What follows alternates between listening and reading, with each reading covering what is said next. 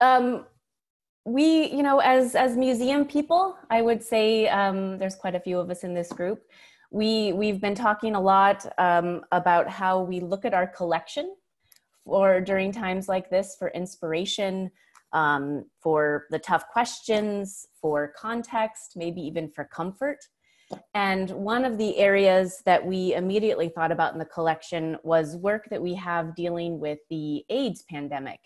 It's a building area of our collection. It's by no means comprehensive, but I think it's certainly at the front of our minds because it was in fact just 1 month ago when we acquired a painting by General Idea that some of you may have actually seen up at PAFA. It's been up since the fall, I believe, in our in one of our galleries.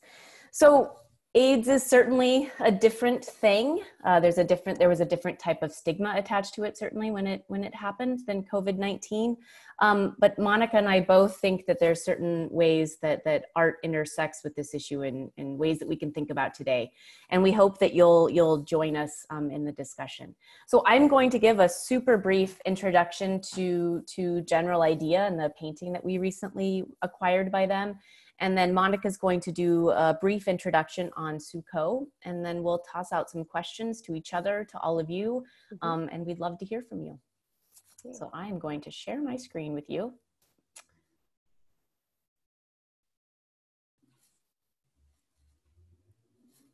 And you can now see our new, what I'm calling our PAFA Pours logo, which hopefully you'll see again. But I want to start with this painting, this work by General Idea. And we did, in fact, I remember presenting this to the collections committee, and some of you are in fact here. And so I thank you for bringing this really important work into the collection. Because really it was the day before we all found out that we would be working from home that we presented this to the committee for acquisition. So I remember even sort of goosebumps popping up on my arm as I was talking about this piece. It's a piece by a collective called General Idea. The painting's called Great AIDS Ultramarine Blue, and it's dated from 1990 and 2019. And to give you a sense of scale, it's about 10 feet by 10 feet, so it's quite large. For those of you that don't know, General Idea is a Canadian collective that was founded in 1969. There were 3 people involved: A.A. Bronson, Jorge Zontal, and Felix Parts. Those are names that they took when founding the collective. Apologies, my dog just came in from a walk. But they made work across media: posters, videos, paintings, certainly, installation, performances. And they used appropriation, humor, and irony quite a bit to talk about that intersection between art and commerce, the role of the artist in the museum, and certainly body politics, queer theory, and AIDS. So this is an image of the collective as part of a body of work that they did on the drug AZT. So this is one of their iconic works from the late 1980s really forward through the early 1990s. They focused on the HIV/AIDS pandemic, and they did a body of work that they would later call Image Virus, which it was again this type of wallpaper, paintings, installation, posters that were spread all around town. And it's interesting to think, because I went back and looked today. Because we talk a lot about how our president has had an effect on this pandemic and how it's perceived. And it wasn't until 1985, after approximately 5,500 to 6,000 people had died from AIDS, that Reagan finally said the word in public, finally acknowledged this epidemic that was affecting so many people. And of course, this work was inspired by Robert Indiana's love sculpture. General Idea did their first AIDS painting in 1987, and they used this same red-blue color pattern that you see in this early Indiana sculpture that's cited in New York. And they were really interested in the cultural and commercial currency of Indiana sculptures, because as ubiquitous as it is now, certainly in Philly, we've got one right in Center City. It was just as ubiquitous then. It was on napkins, it was all over the place. And so they wanted to really take advantage of that image and bring awareness to AIDS. So there's a great statement that A.A. Bronson made saying that it played the part of the virus itself. And our painting, PAFA's painting, was inspired by the Great Love painting that Robert Indiana did, which is this kaleidoscope type of image. You will notice, going back to ours, this is, and everyone has heard me say this quite a few times, but this is General Idea meets General George Washington. This is us putting the AIDS crisis right in the center of American history and really giving it its importance. I hope people see. But you'll notice that the painting has two dates, 1990 and 2019. Sadly, Jorge Zontal and Felix Parts passed away in the early 90s of AIDS, leaving A.A. Bronson. So the work was conceptualized then, but realized just in this last year by A.A. Bronson. And they talked about how this kaleidoscope, making the letters into this kaleidoscope image, it was almost like it was metastasizing, that this disease was spreading. And I'm gonna let Monica take it off here with Sue Coe. So I should stop sharing my screen, right, Monica? Yes, in theory, that is what we want to do here. It's really interesting how different, I think, the works in our collection that Jodi and I also both gravitate to in this scenario are from each other. And the ways in which these artists are addressing the same topic, but in just massively different ways. So I have a particular affinity and love for the artist Sue Coe. I think partly because I met her very early in my career, and she is a force of nature as a personality. And so, you know, she just, I don't know, she converted me very early. And for those of you who are not aware of Sue Coe's background, she is a British-born artist, though she has made the United States her home for several decades. She lives in upstate New York. And she's usually referred to as an activist artist, although I will point out that she does not like being called a political artist or an activist artist. Activist and artist work for her, but not as a joint phrase. And her preferred descriptor is as a visual journalist, which I think is an important note because it tells you sort of why she does what she does. But she's very well represented in PAFA's collection in a number of ways. And we have two different works of hers that I wanted to bring to this conversation. The first one is this. This is a piece from what is actually called the AIDS Suite from 1994. And it's very in line with what she does. It's worth noting that her entire art career has been spent documenting the marginalized, incarcerated women, animals in slaughterhouses, the politically oppressed, and of course, people living with and dying from HIV and AIDS. So this is very much in her body of work. And in 1994, she was actually invited to the University of Texas Medical Branch in Galveston by a friend and a colleague who was also a psychiatrist and an activist who was doing an art project there in collaboration with the Institute for the Medical Humanities. And so she was actually allowed into the AIDS ward in Galveston, Texas, where, if you will recall, back then, family members weren't actually even allowed into those wards on a lot of occasions. Or partners couldn't, certainly if you were unmarried, which you were if you were gay back in the 90s. So she had entree into this world that a lot of people actually did not get to see. And she drew these really beautiful moving portraits you can see of the environment in which she's working, but also very much chronicling what was happening in the lives of the patients that she met. So you, of course, couldn't take cameras in because that would have violated privacy laws, but by doing drawings, she was actually allowed to participate in their lives, to know people, and they could approve or not approve the images that she was using. And one of the things that I think is so interesting in the way that she is trying to bring compassion to the situation, if you can see it here on the screen, she notes in her title, in her notes for the works, not just what they're made out of, when they're made, and the title of them, but she gives you the actual healthcare status of the person whose portrait she's doing. So in this one, this is Tony line etching. She's actually indicated on the portrait of this particular patient. This is Tony, age 26, white, gay, T-cell count 34, generalized weakness, diarrhea, temperature 39.5, diagnosed December 93, lost 40 pounds in 1 month, a quarter of his body weight. 1994, Galveston, Texas.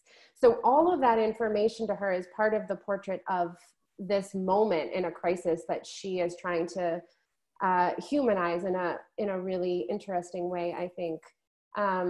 She did some of her portraits multiple times, so she still has the original sketches, and sometimes you'll see something like Gary's last portrait, as in the last portrait before Gary passed away.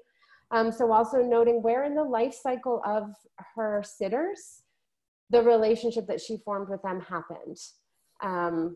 Which I just find, I find it all very moving.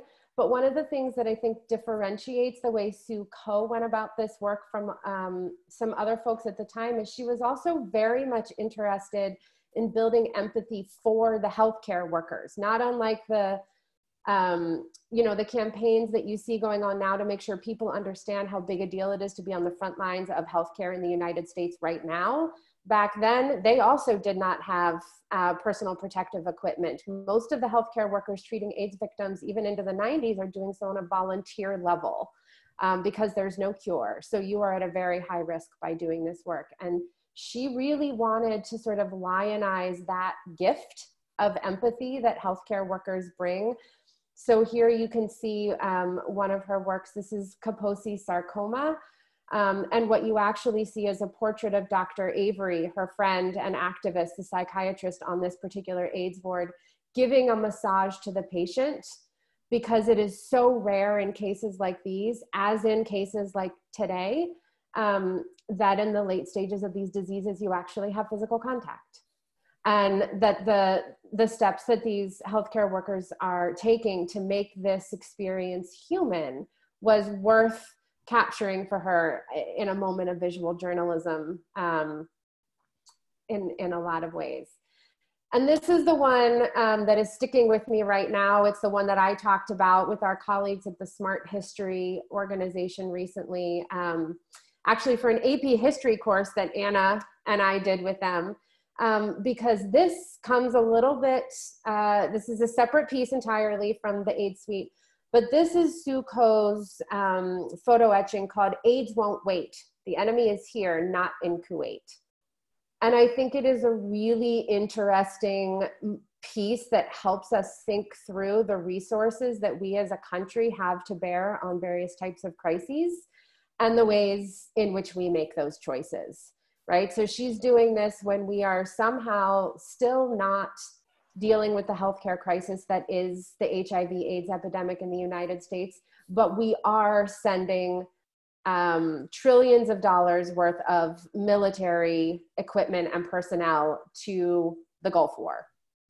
And how, as a community with finite resources, do we make choices like that? And this is really resonating for me right now. I don't know what the rest of you are hearing in your communities and your networks, but I have a lot of friends who are sort of going, it's interesting that we can't fix public education or provide everyone with basic health care or build enough roads to get around or have safe drinking water in all of our towns.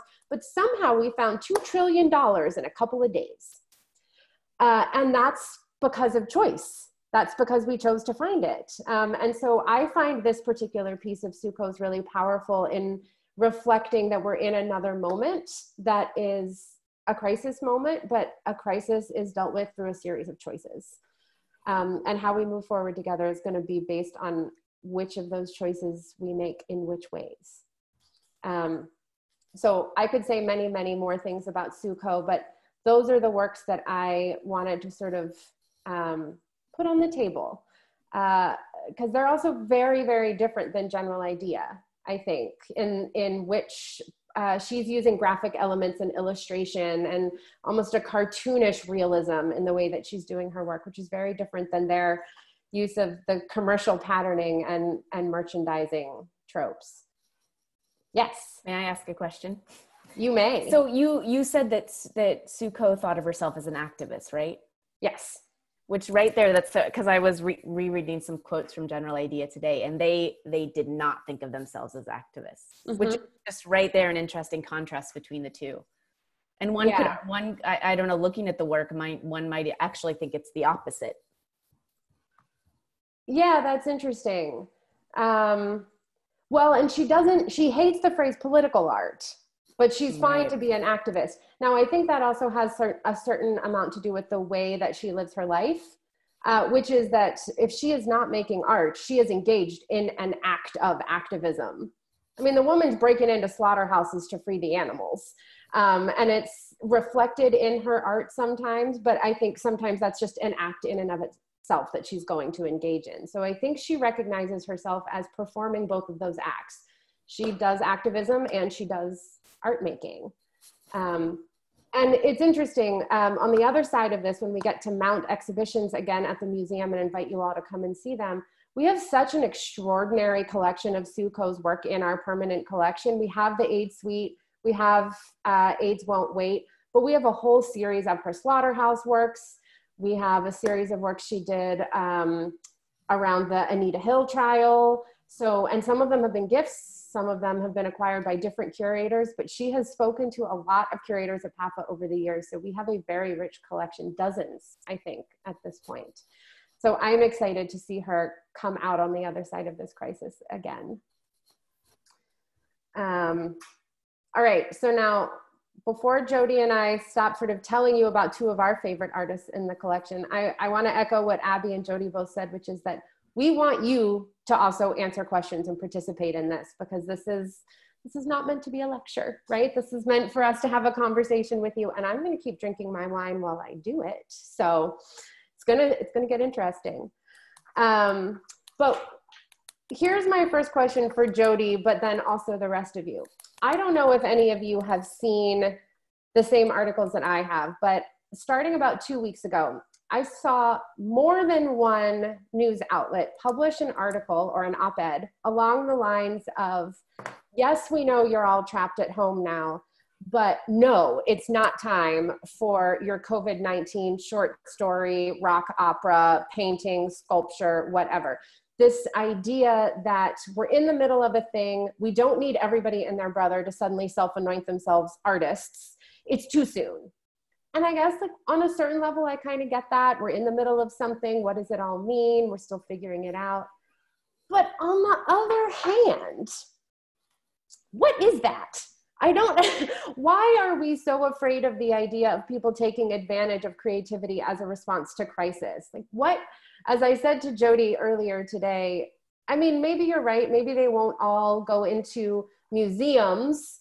But let's say that a year from now, all of the MFA art shows are filled with coronavirus, self-portraits of quarantine, and museums are mounting exhibitions where we do, I don't know, works about healthcare. What is the problem? Why are we so afraid of this? Why are we doing this sort of punitive limitation of creativity while people are finding it both therapeutic and professionally rewarding?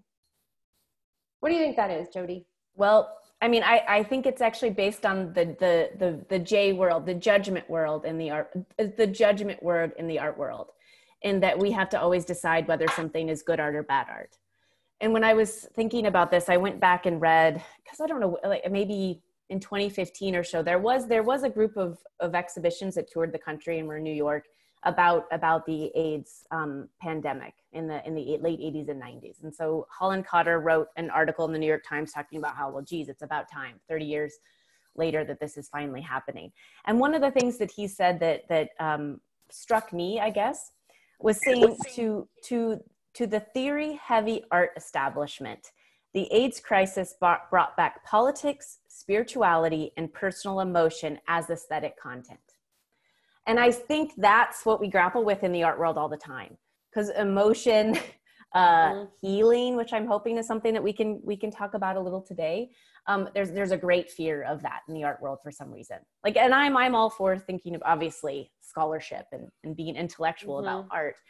But I think that's what it's about. It's about someone taking this moment to heal themselves through making, or just to express themselves through making, versus us judging whether that is a good or bad art object. And to me, it feels like the art made right now in this moment will certainly be different than the art made in a year or 5 years about this moment. And that will be really interesting to see. You know, how and why those things shift as time goes on. I mean, that's my thought on it. It's what you just said, that fear of the feeling, that fear of using something to heal, or art as a process like that for the maker.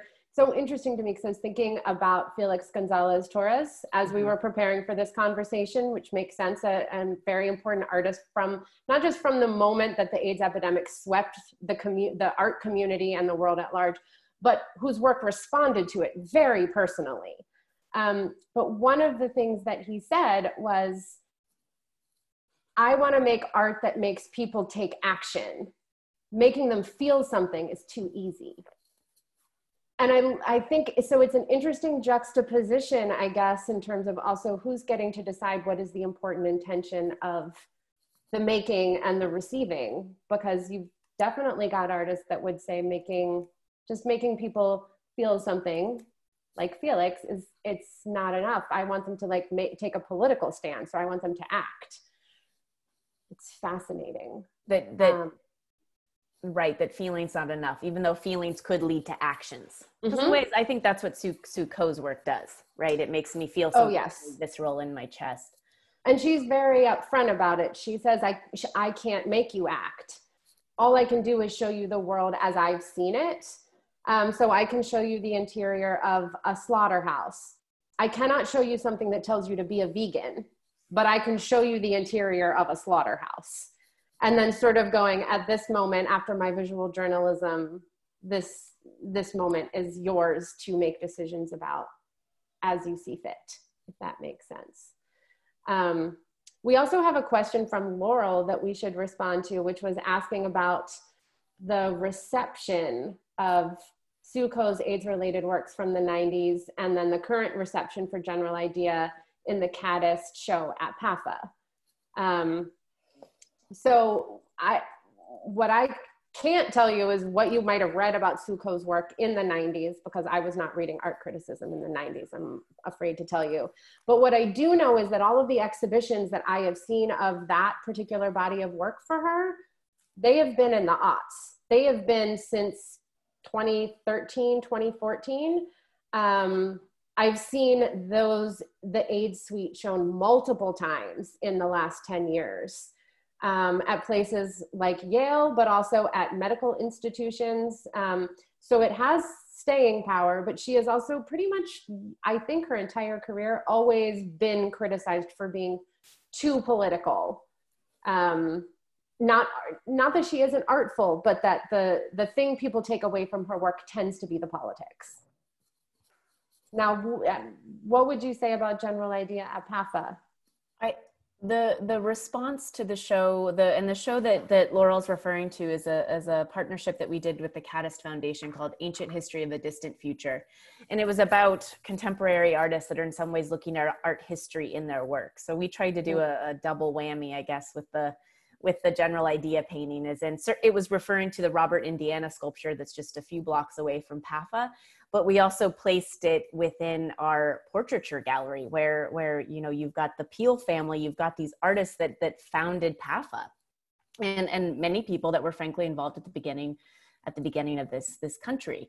So, and then I showed you the image of it situated between the two George Washington portraits. And so when we cited it there, we were really wanting to make that intervention in American history. Something that, you know, I mean, I can't say this for a fact, but in the 90s in museums, I don't think many museums were really talking about AIDS, and many places at all. So the fact that we put this in what is one of our most important spaces, I would say, in the historic landmark building, this kind of Washington foyer area, I think delighted some, and others probably had other feelings about it, frankly. frankly, to be completely honest, when it went up in the wall and I stepped back and I knew what it was, obviously I knew what it was going to look like. I went, oh my Lord. Like it even to me felt like it was like, whoa, we're really, oh my gosh, we're doing this. But it also made me take a step back and think, boy, why there's some stigma for me with AIDS too then. If I'm thinking about why is it beyond aesthetically strange to have this general idea painting here? What does it mean to me that I find it shocking? And so I don't, we weren't trying to necessarily shock viewers, but I hope it did jar them into thinking about how AIDS has been ignored, has or has not been ignored in American history and art history in museums. Mm-hmm. Interesting. Thank you, Laurel. Yeah. So it makes me want to make a little segue because I'm looking at the list of people who are on this call, and we are an institution heavy group of art world professionals on this call. We've got a lot of curators and educators and collectors. And I think to the point that you just made, my understanding is that it's not so much that that museums didn't notice the AIDS crisis, but that they were actively complicit in not wanting those conversations about queerness and disease to happen inside their walls. Yes. And A.A. Bronson even made the point that part of the point of their Image Virus series was to use the museum for just that. And he talked about how, in the 90s, the museums were just really becoming public spaces. We were thinking more about our audiences, more about community, and they took advantage of that moment in a way to phrase it, to bring awareness to this disease. Things were becoming perhaps less academic in some places and more focused on the community. So they used that to propel the image, that AIDS logo image. Well, and obviously this moment's going to be a little bit different, right? Because this is affecting the arts institutions from the beginning and at a place that's very specific to where we're going to go from here, our future, because it's also affecting the economics of being an art institution, right? So this is going to be dealt with differently, I think. But one of the things that I was thinking about with institutions is if you look back at the 80s, and if you just take New York, in the early 80s, you had, at least in the East Village, this rising community of artists starting galleries. I think there were 176. I had to look up the number because obviously I don't always just know that, but there were 176 small, diverse, collaborative art galleries that had sprung up in the East Village, sort of as a counter conversation to the bigger art world, right? And by the end of the 80s, 176 of them had closed, wiped out partly by the AIDS crisis, and then partly by, on the other side of that, appropriation by uptown galleries that survived moments of crisis, political, economic, and artistic. And so one of the things that I'm thinking about right now is it felt to me like right before the coronavirus, institutions in the United States had started to evolve in a really interesting direction. Again, a more diverse direction, a more open direction, a more collaborative and partnership-based direction. We had artists forming, communities where they were actually economically supporting each other as collectives and businesses. Are these moments of evolution and these places of collaboration and diversity going to be able to exist on the other side of this? And what's that going to mean for artistic production? Like right when we were almost there. This is what keeps me awake at night. That's a question for everybody too. Yeah. I mean, what do we think institutionally are going to be the infrastructures that make it on the other side of this, where we can look to that work to continue, or are we going to regress? Looks like Joan has her hand raised. I think I can unmute you, Joan. Try. Self. There you go. There you go. Hi, I got my lovely Schuylkill Banks background up finally. Yeah. So everyone should take a deep breath and walk along the water.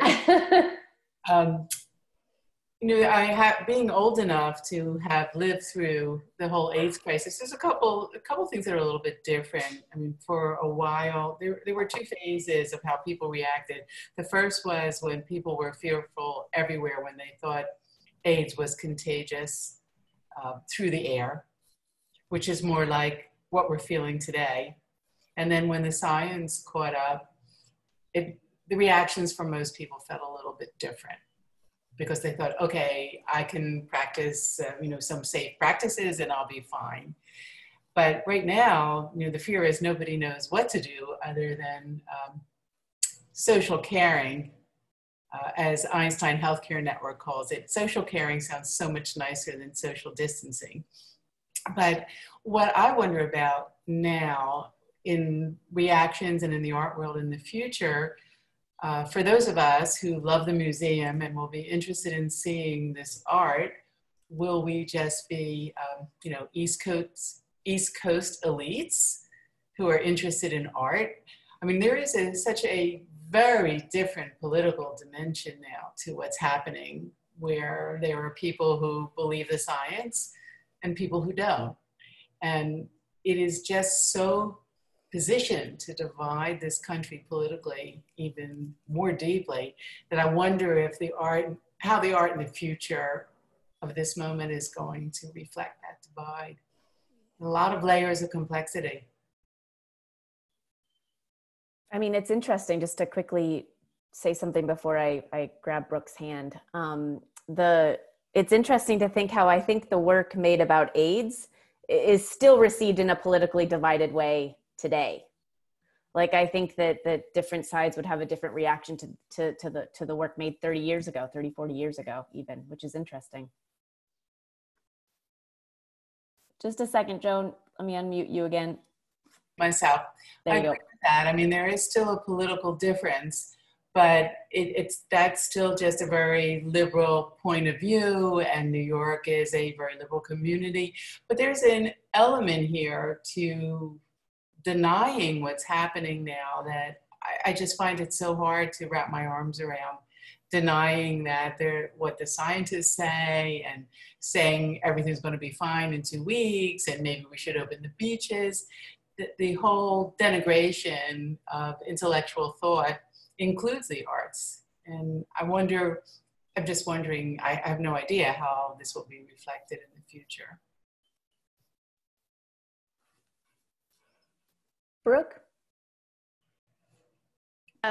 Hi, everyone. Thanks, Jodi. Joan, first of all, tomorrow you're going to have to tell me how to get that background, because that is just super cool. And I'm new to Zoom for the last 2 weeks, like everybody else on the planet, but I've not seen that utilized by anyone. So I love it. I want to tease out two things between Monica and Jodi, who are to my left and my right in my grid. Monica, I want to just pick a little bit at that article that you brought up, because I found it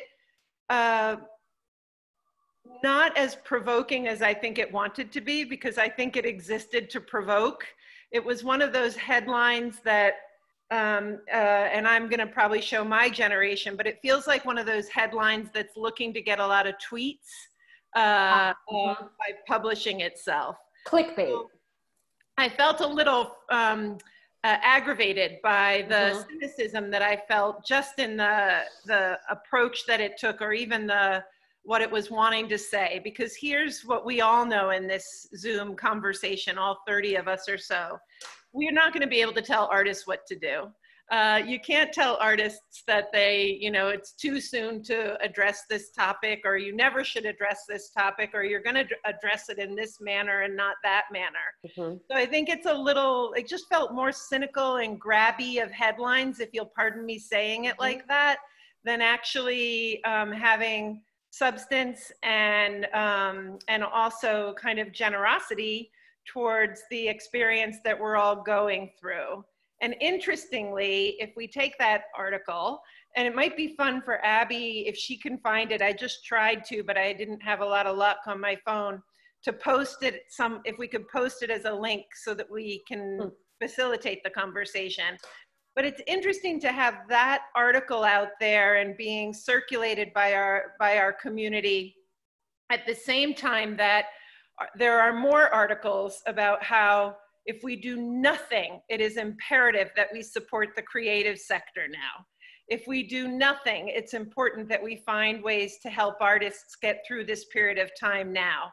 If we do nothing, it's important that we acknowledge the role that artists have in helping us get through this very difficult time.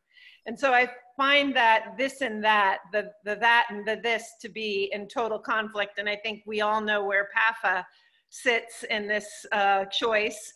And certainly many of us in the conversation of giving voices to the artists and letting them tell us if it's too soon to address COVID-19.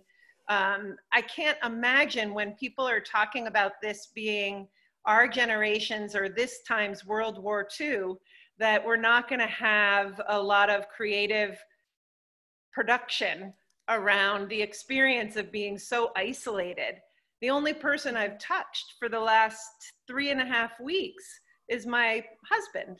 And that's wild to imagine that I haven't been able to interact with anyone else in this period of time. That's something we're all going to want to be able to talk about and express and understand. And the artists, I think, are going to help us get to understanding that better, because we still have several more weeks, if not months, to go. So I'm really glad you brought that article up, because it agitated me. and I kind of wanted to, I resist it. I deny it. I just don't want to give it real agency, to be honest. And then you brought something else that I thought, I think we're going to continue to talk about in the ways that we gather as a audience at PAFA and as a community through PAFA. And it is this thing that I am most fearful about, and that's the retraction of attention to artists who are finding that they're finally getting recognition from the mainstream art world and that sector of the art world. I think of Jodi's work that's been so exemplary around collecting and exhibiting work by women who are more mature, who are older, who are, plus 65, and how that is a hot market right now, hotter than it's ever been before.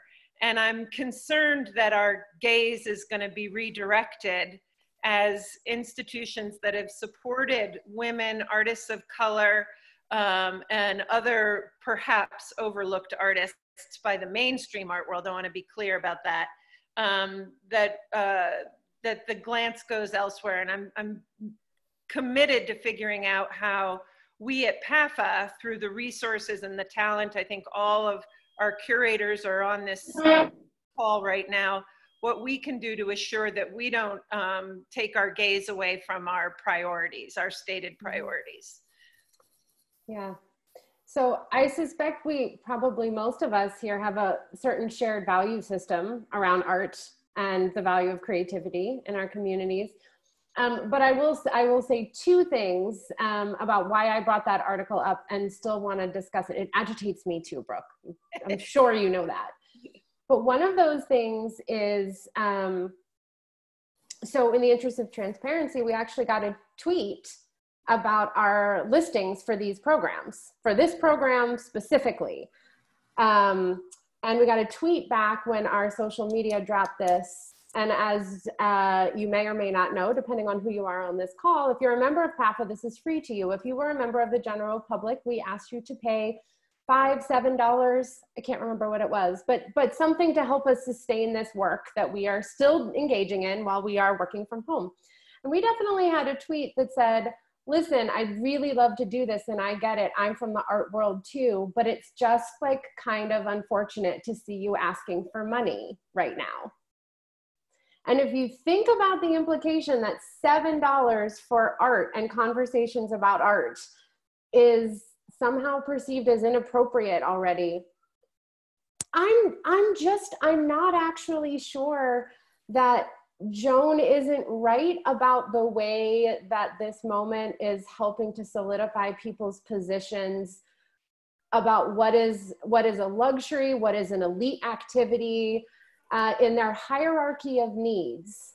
Right. They are unwilling to put art on the list. And I think that's something that we need to reckon with. And I'll throw the other thing out there sort of in response to that. You know, I think a lot of us saw, there have been many things going around being like, are you an artist? Contribute this to this project. Are you an artist? Draw something for the WHO that helps the WHO on a global level tell people how to do what they need to do better. What other discipline exists in which people think it is a privilege for you to do your work for free for maybe the right for someone to see it?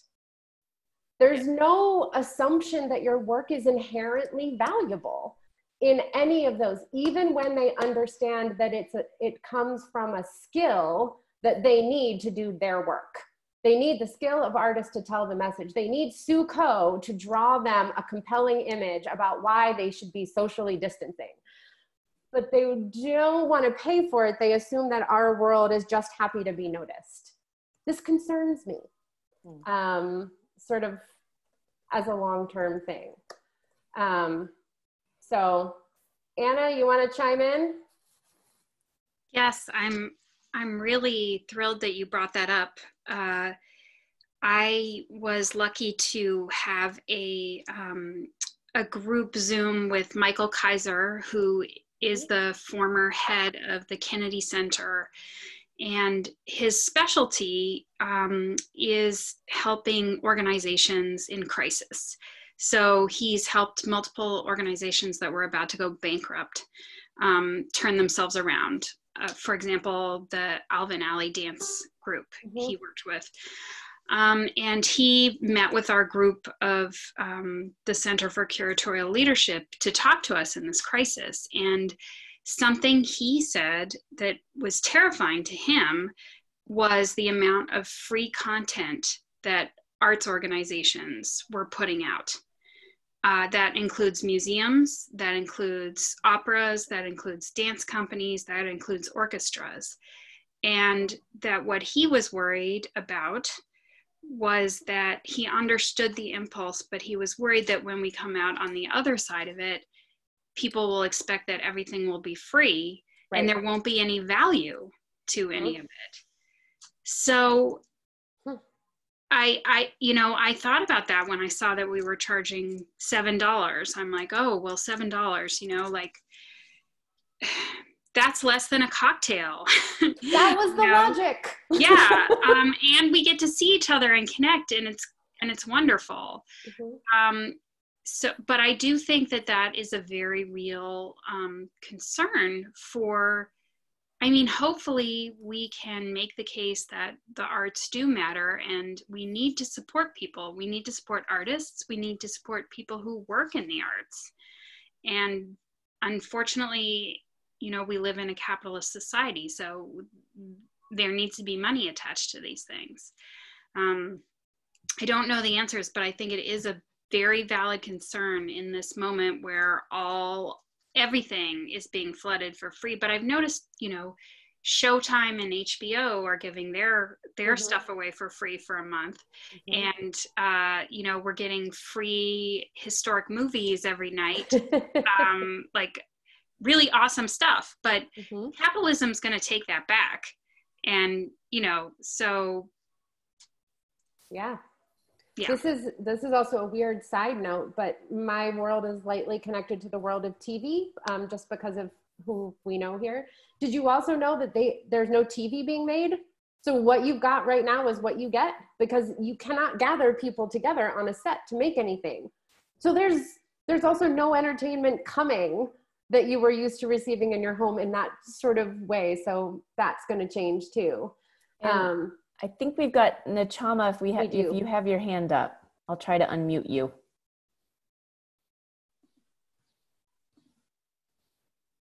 There you are. Hi, can you hear me? Yeah. Yes. So I just wanted to point out, I'm a physician. I'm not currently seeing patients, but assuming that at some point I will answer the call when needed. And I understand the concern about artists being asked to do things for free, but actually physicians right now are actually being asked to volunteer even and do things, really put themselves in harm's way.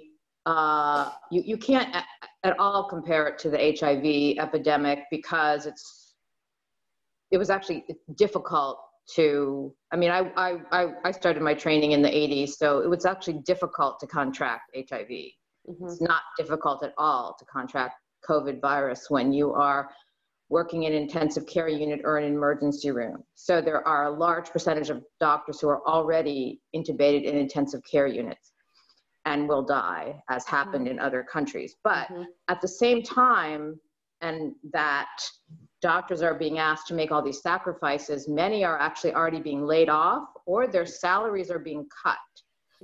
So it's interesting that you bring up, obviously, capitalism, because this is what apparently the market will bear.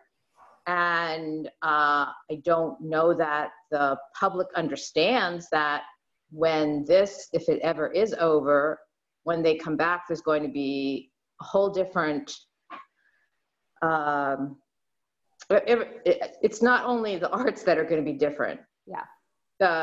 This is going to change medicine probably forever. And again, you know, what do we care about? Do you care about, you know, obviously.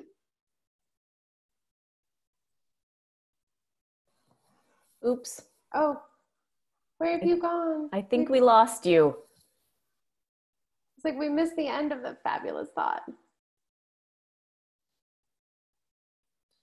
Well. Darn. But it's. Well, if you come back to us. Yeah. I mean, and it's a point well taken. I think for all of us to remember, we're here because we also are concerned about the arts, but that is one sector of an economy, and the risks are, you know, if you look at one of the publications, it says depending on what your job is, your level of risk during this particular moment. Artists are actually at the bottom of the curve because they work in isolation and they don't have to go out into the world unless they want to. Curators, not so much. Curators and educators and museum folks, we are too close to the public for that to affect us. But artists and loggers, I believe, were at the bottom of the bell curve because they work in isolation primarily, which I just thought was a weird, I've never seen loggers and artists united together in a field before. Kate, do you want to add to that? Add something? I'm unmuting. Oop. I can also do this, even though it's being recorded. So I want to kind of move in the direction of what the doctor brought up and talk about what our role as institutions should be to acknowledge the grief and the mourning that's happening as well.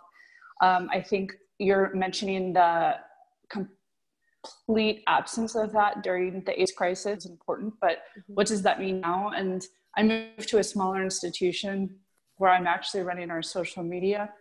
I'm sorry, I just got off the exercise bike again, so I can barely talk. And I want to both bring works from the collection, the work we're still doing now, the work artists are still doing now, while also holding space for the collective grief that I think all of us have, and not just have our public-facing, rhetoric-fueled platforms be this place for either celebration or just everything is okay, everything will be as it will be. And this is not a formed thought, this is just throwing it out to the group who a lot of our museum professionals. Thanks. I mean, one of the things that I thought was think is really interesting about General ID and specifically A.A. Bronson is that in the 30 years since he was making the work about AIDS, he's since become a shaman and has actually been dealing in museums. He did these, I think they're called like healing tents, essentially. So inviting people into these spaces to have these healing experiences. So I was thinking that's an interesting example of an artist that was doing work about AIDS 30 years ago and has come to embrace work about healing and mourning and grief. Mm-hmm. Yeah, and I'll say before we tag in Joan, who's raised her hand again, that so PAFA works with healthcare professionals all the time. We do all of this really interesting work around training medical students and helping build empathy and emotional intelligence in physicians and all these things. And I was speaking with one of our closest collaborators last week, and I was like, hey, Dr. Blankety Blank, do you want to do like a PAFA Pours with me about, you know, wellness and art, healthcare and art in the time of COVID? What, you know, sort of trying to figure out how we could merge this work we've done together publicly for people like you to enjoy. And she was very nice about it, but she was also very clear to the point that our colleague just made, who's not with us anymore, but and to what you were saying, Kate, she was like, if you have the bandwidth to do this, what we need is a space to talk about how this feels. What we need is the power of art to help us heal when we get home from the ER. What we need is something to do with our kids when we can't touch them because we go to the hospital every day and we are for sure all contracting this really scary disease. What we need is the resources you're talking about, but not for your publicity benefits. If you have the time to do this, let's convene a networking group and you can give us the space to privately use art to talk this through. So that's what we're gonna do, because sort of to Kate's point, I think what used to be a really great revenue producing program for me and a great moment of publicity for the education department, look how much the Art Museum works on empathy and emotional intelligence in other disciplines, now is actually something we bring to the table that those partners need. And I think we should give it to them, and I think we should give it to them for free for as long as they want, you know? But that's just 1-2 cents. Joan? I think that's a, can you hear me now? Yes. It's a really good segue, because what I was going to say is those of us like myself who are not an arts professional, just an arts lover, will remember what you're doing when we come to write a check, assuming we have any money left. But we will remember that you brought this to us. So even if you're not charging, or someone says, oh, wow, you have all this time, it's very important. If it weren't, I wouldn't be sitting here. Right. Well, that's good to hear. Yeah. So, Abby, I am aware of the time. I think she wanted to say something. Oh, I'm used to her managing me. Yeah. Well, I wanted to mention, just based on Kate's comment and Joan, yours, that, I mean, it's not set in stone yet, but we do want to use these conversations as space directly to address things like grief, because museums maybe not always in our past, like with the AIDS epidemic, but can sometimes be spaces for tributes and times that we could physically come together to celebrate the lives of people we've lost and to have these difficult conversations. So basically, I'm just trying to say, stay tuned. We have something planned directly addressing grief in the time of COVID with artists that we're hoping to have either next week or the following week. So I just wanted to have reiterate how important that is, because I think all of us are going to be touched by grief, and art in these spaces are one of the ways that we can kind of work through that. But I am aware of the time. If there's any Monica or Jodi last thoughts or things to share with people. Thank you for coming. Yeah, thank you for coming. I will say I'll close out with a statement that was meant to be a question, but we don't have time for it, if that makes sense. One of my favorite things about this moment is watching not just how creative people are solving problems creatively, but how artists are finding new ways to also like create materiality in the art world that did not previously exist, if that makes sense. So, Zimmerman tonight. For instance, take care of that real quick. I don't know if all of you have noticed this, but like if you go on Instagram or something like that, the number of people painting portraits or doing landscapes on squares of like Charmin Ultra, because it's now like, you know, it's like the best canvas you have at home and it's this precious other resource. it makes me think about some of the ways that artists found new materials coming out of the AIDS crisis in the 80s and 90s and started thinking about appropriating materials for a different reason. So I'm thinking like Jenny Holzer's condoms on which she printed things, and Felix Gonzalez Torres and wrapped candies. So one of the things that I know we don't have time for, but that I am super curious about moving forward is watching on a lighthearted level the ways that artists start figuring out how to make sort of hashtag quarantine art using new stuff. And I want to build like an entire shopping list around what artists have figured out how to make paintings out of and sculptures out of. I saw a photographer developing film with coffee because there were no more chemicals available. I mean, just the ingenuity that's going into this. People painting portraits on rocks because they didn't actually have any paper at home and then leaving the rocks around town. Anyway, I do think that one of the parallels is going to be some interesting new material realities about what we bring into the art world from our time at home being creatives. And I'm excited to watch for that. That's the part that makes me smile when I go on social media. And I know Brooke's seen it too, because she's taken pictures of people masking themselves and costuming outside of her house, I think, walking around. So I know it's out there, it's everywhere. So keep an eye out for that too. Toilet paper art as far as the day can take us. Just something fun. So yes, we will let you all go. Jodi, any last thoughts? Thank you. Nice to see you all. Cheers. That was See you fun. all again soon. Cheers. Thank you. Okay.